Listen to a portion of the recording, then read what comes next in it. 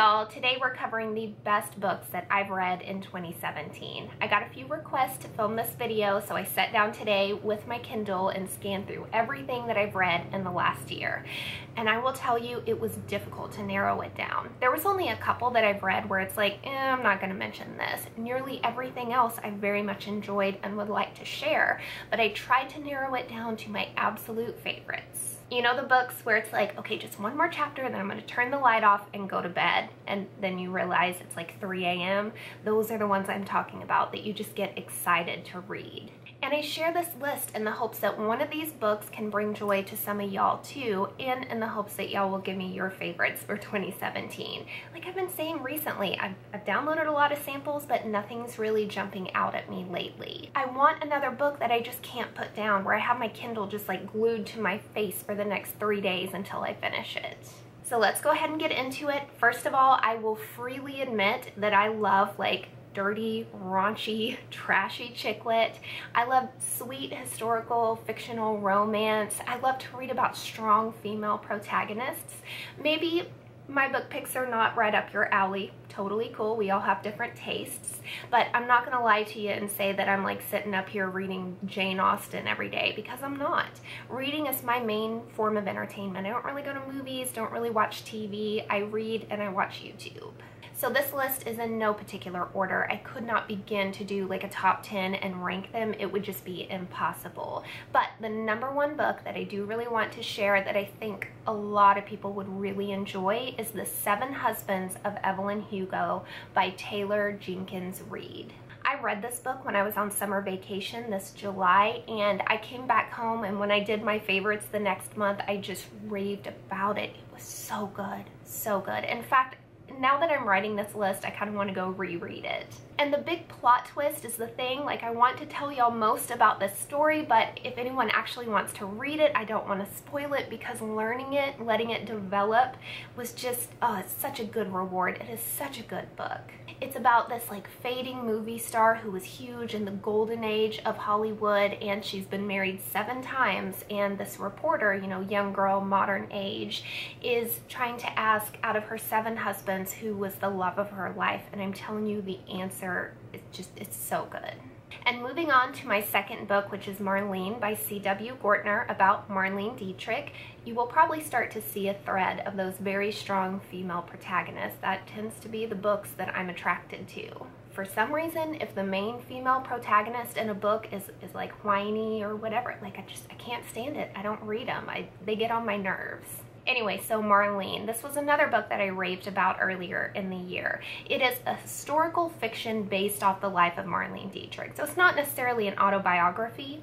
I'm sure the author did take some liberties, but he tried to bring to life and tell a story of her life, and she was absolutely scandalous, especially for her time. She was totally out of the closet as a bisexual, but she didn't even consider, like, she would never label herself as that. She just said she slept with whoever she want to. Like, it was very European is what she called it. She was from Germany, and touring with the Allies during World War II, even though she was a native German. I mean, she just had an amazing, remarkable life story. And this book is like hot, sexy at the same time, like, and then also like educational, historical, just, oh, it's so good. Highly recommend. Another historical fiction, The Alice Network by Quinn. I also read this one when I was on vacation, and for some reason this year when I was on vacation, I read some really, really good books. Do they release a lot of books in the summer or something like that? I don't know, but I read some amazing ones. Quite a few on this list are all from that time frame. So The Alice Network by Quinn is a historical fiction, but it was based on a true story of these Allied female spies in World War I and World War II who were so integral in fighting the war. They were implemented in like France and Germany, would sneak across boundaries and just pass on information to the Allies. And their stories are just so, I mean, just funny, heartbreaking, loving, just devastating, so good. One of the main characters is based on a real historical person. Her name was like Louise de Bettigny or something like that. She was like French and high up in society, and she like risked everything to be a spy and pass on information to save her country, and she died for it. So definitely another book that I would highly recommend. I also finished the Crazy Rich Asian series by Kwan. It is being turned into a movie with Michelle Yeoh, who's from Memoirs of Geisha from the movie. I'm really excited for it. But I read the first book, Crazy Rich Asians, last summer when I was on vacation, and I loved it. I thought it was good, but I didn't realize there was a second and a third book, so I just kind of finished it and moved on with my life. Well, this year I realized that there was, and I downloaded both of them, read them, and loved them. They definitely are still kind of chick lit. There's some shallowness to it about like fashion, fancy dinners, fancy cars, etc. But I will tell you, I have learned a lot about Singapore. That is where the main story is kind of based. Of course, it kind of like branches out elsewhere into like the UK, the US, everywhere. But the story of this family is so good. It's so intriguing. It's very heartwarming and still kind of has like this bitchiness, chick lit side to it. Really good. I highly recommend the series if you haven't read it. It is not new by my understandings, but it's really good. I do have a couple kind of classic books that I'm sure you're going to recognize and be surprised that I didn't read until 2017, and that would be Memoirs of a Geisha by Arthur Golding and The Help by Kathryn Stockett. Both of which have been turned into movies, both of which I loved. I love those movies. The costuming in both is gorgeous. But as always, the book is still way better than the movie. There's just things they can't get to in 2 hours. To be honest, the books are way more heartbreaking. It's a much harder story than they tell in the movies, but that's what makes it so much more rewarding in the end. This next book is the only book on this list that made me bawl my eyes out. You may remember in the favorites video when I mentioned this. I laid in my bed when I finished this book and I cried my freaking eyes out. I did. It like broke my heart. It makes me want to like cry just thinking about it. It is The Secret Wife by Gill. I'm sure you know the story of the last Tsar of Russia, Tsar Nicholas, and his 5 children, 4 daughters, then the youngest boy with hemophilia. You know, Anastasia was supposedly like saved from this brutal murder.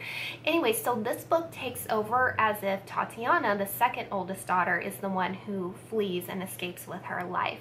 And I'm telling you, into this book, so heartwarming and heartbreaking at the same time. Although I will tell you, I've always been fascinated by those 4 girls and felt like really personally connected to the story. I don't know why. I love the story of Titanic too. Just such a tragedy, like a senseless tragedy. It sets your mind to wondering.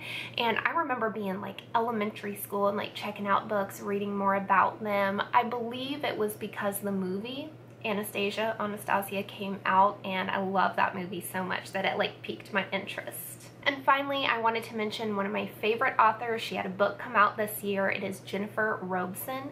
She writes amazing historical fiction, mostly set like early 20th century. To be honest with you, her first 2 books in this series are 2 of my favorite books of all time, and they're just like historical fictions, but I just loved them so much. But the beginning of the series was called Somewhere in France. That one is still my favorite, but the second one, after the war is over, that was set around World War I. Both of those are amazing, and I can reread them over and over again. Then the third book, Moonlight in Paris, was good, and the fourth one, which came out this year and I read, was Goodbye from London.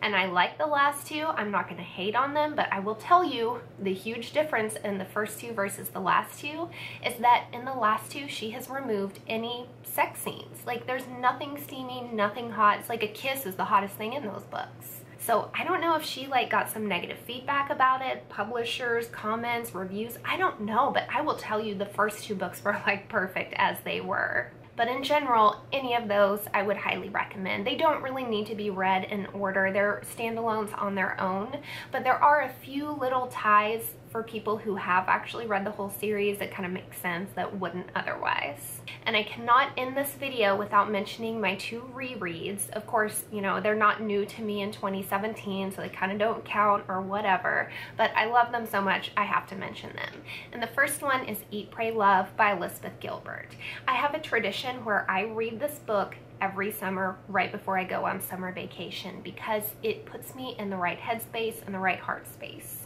That book for me personally, it is almost a spiritual guide. It truly is. And I can see a marked difference in the way I present myself to the world and how I feel on the inside when I read that book. I do. It puts me in a happier place. And then this year, just a couple months ago, I reread the entire Harry Potter series. I'm so glad I did, yet I am so sad inside that it's over again. So maybe I need to give it a few months and reread it again, because I just enjoy it so much, and they're just so well written. You know, you don't really think about it until you read some things and then go back to something like that where the text is so rich and she does such a good job of truly putting you there in that scene.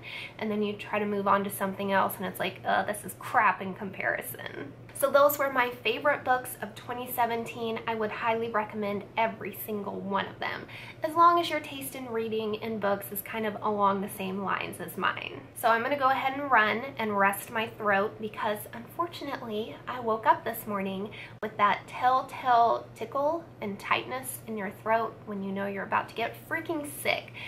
My birthday is tomorrow.